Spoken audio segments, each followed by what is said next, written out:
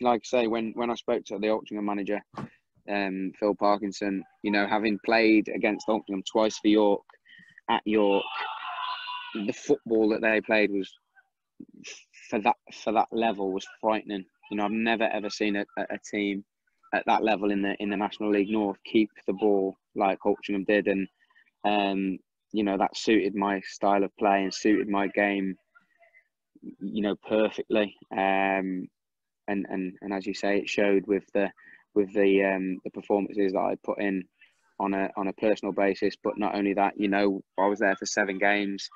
We had a 4-month window where we did nothing, and we still ended up getting promoted. And from the minute I went in, I knew I was joining a club that had the potential to get promoted. And like I say, I think it worked perfect for both parties. I think I was the missing piece to their jigsaw puzzle, and I think the club were great with me. In terms of the football that they played was just perfect, and I felt at home straight away. And like I say, we got over the line in the playoff final, which wasn't a spectacle by any stretch, but those games are always tight. So yeah, well, speaking of playoffs, the playoffs were a bit sort of different from normal, from what most people might be familiar with. So just to sort of explain, it was a 6-team playoff, and the sort of top 2 of the playoffs gets sort of a bye to the semi-finals, if you like, and the bottom 4 of the playoffs go through. Just explaining that, just because they might think, well, why is the 3 games? If they're not too familiar with sort of National League. So then the first game in those playoffs would be against former team Chester. Yeah. So like you say, it's a little bit different format in the National League in terms of the 6 teams. 2 teams go into a semi-final straight away, and then you have 2 knockout fixtures. And of course, it was typical that it was going to be. It was typical. I was going to play against one of my former clubs, and ended up being 2 of them. But yeah, the first one was Chester at home. Again, very strange because of the environment that we were in, and the pandemic that we'd just been through. So it was very subdued, a very different game, if you like. And the atmosphere just wasn't the same as a normal game. But I think that sort of suited us, because as I alluded on before, with Chester being a big club, and not that Altrincham aren't a big club, but Chester have a big home following. They would have taken a fair few thousand away in a playoff game as well. And I think they would have relied on the crowd a little bit more than we would. It didn't matter whether our Altrincham team played in front of 10 men or 10,000 people. They proved that in their FA Cup run. They went away just before I joined and played Portsmouth at Fratton Park, and by all accounts, I'm told they should have won that game. They lost to a last minute penalty. So it was a case of us just sort of it being like a training game, if you like, really. The atmosphere wasn't going to make any difference to us, and then we went 3-0 up. They had a man sent off, and they ended up being better with 10 men than they were with 11.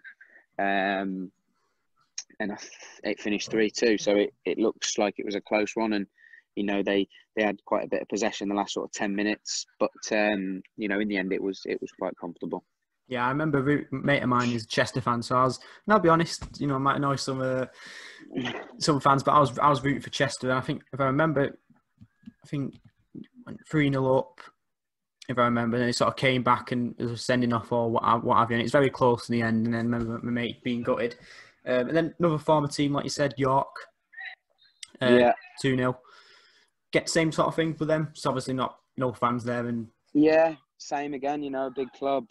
I imagine there'd have probably been more than 5,000 at Bootham Crescent. It was potentially the last game that they were going to play there as well, because they've got a new stadium.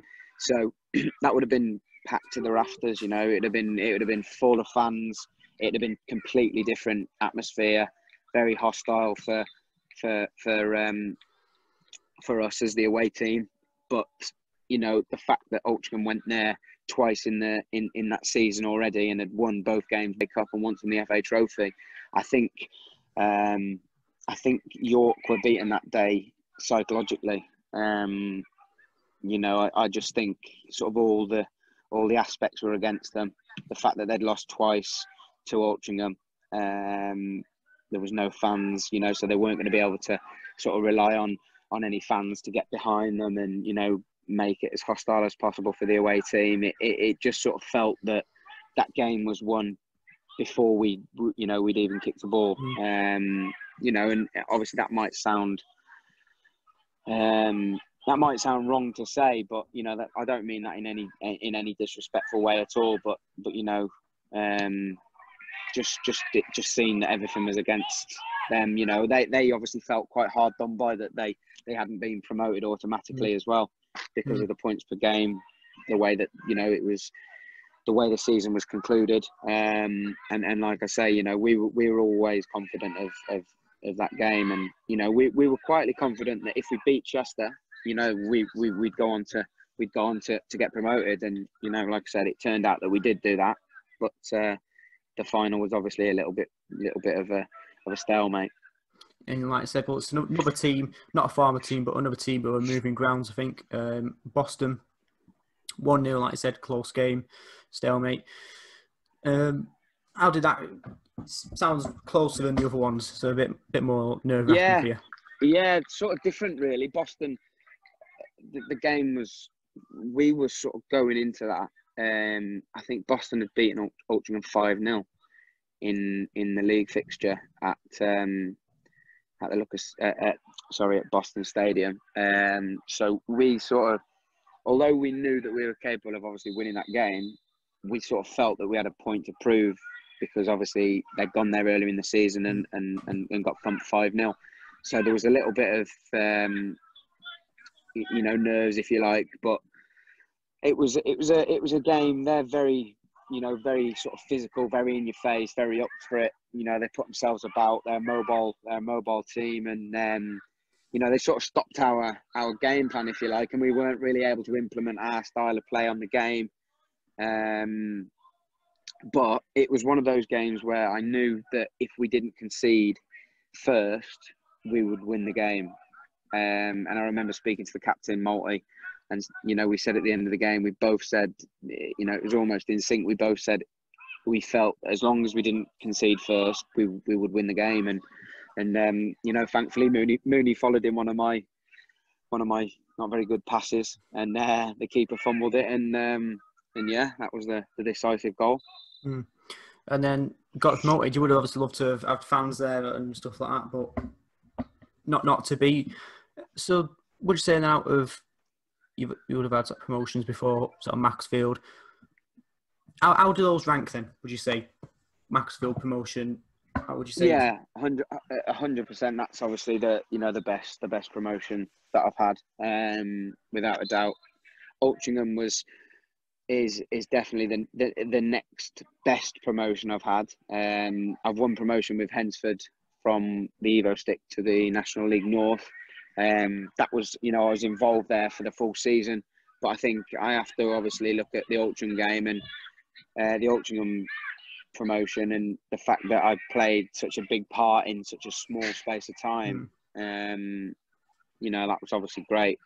It was typical that the goal scoring run that was on stopped at York, which was always going to happen. We knew that, but like I say, the promotions that I've had, they're all special to me in different ways, but definitely, obviously the Macclesfield one being massive underdogs and, winning it by such a big margin with some big clubs in the league that season was very special. A little bit of just having a sort of look, the situation sort of they were in at the time, or the seasons before that, is they were National League, they got a double relegation, got back up, had a season sort of staying there, and then got promoted with you. So is that what you're aware of? Because that's sort of we see a lot of teams get promoted, relegated, then promoted. For a team, and we've seen it happen with like Chesterfield and York, where they have a double relegation, and it can take them quite a few years to get back. But that didn't seem to be an issue with Altrincham because they did 2 promotions in 3 years off the back of a double relegation. Yeah, I think I think what's different is the fundamentals at the club are slightly different there. They obviously identified a manager that they saw a lot of potential in, and they've stuck with him. His style of play is, like I said, it's probably the best footballing side that I've played in terms of the way that we played at Altrincham. And like I said, it's the football that we play is it was different because sometimes when you're playing a footballing side, if it's not going for you as a team when you play football, you resort to sort of going more direct. But we didn't.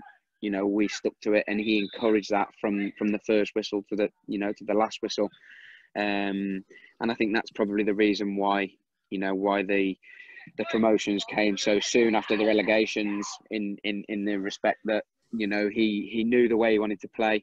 He built a squad that has now been together. This is probably the fourth season a lot of those players have played with each other. So not only are they a close-knit team on the pitch, but they're also a real close friendship group off the pitch. And I think that that's ultimately helped. Was that you said? So, and that's a good point, sort of how close they are, 3 or 4 seasons. That's something you're aware of then, as you're coming in as sort of the new guy, not for too long, you're only there for a few months. Does that sort of worry you, sort of that you sort of odd one out almost, if you like? Knowing that now, I mean, I didn't really.